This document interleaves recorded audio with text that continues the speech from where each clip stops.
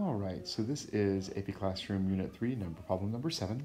So you're given a graph and you're asked to find the derivative of g, derivative of g, so g prime, and they tell you that g is the inverse of f. So I'm going to write g is f inverse of x.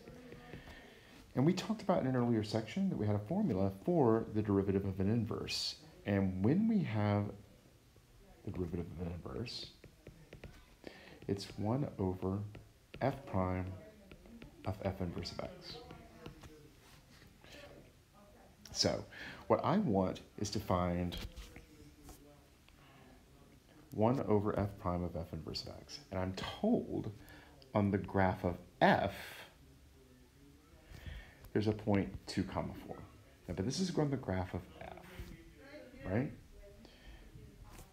So if I'm trying to find f inverse and the point 2, 4 is on the graph of f, then on the graph of f inverse,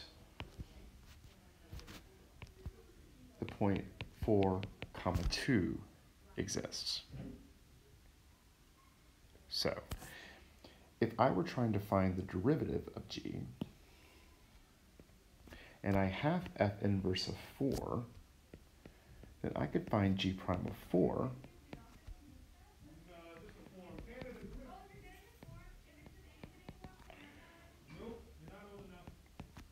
that would look like that. And then f inverse of 4 is 2.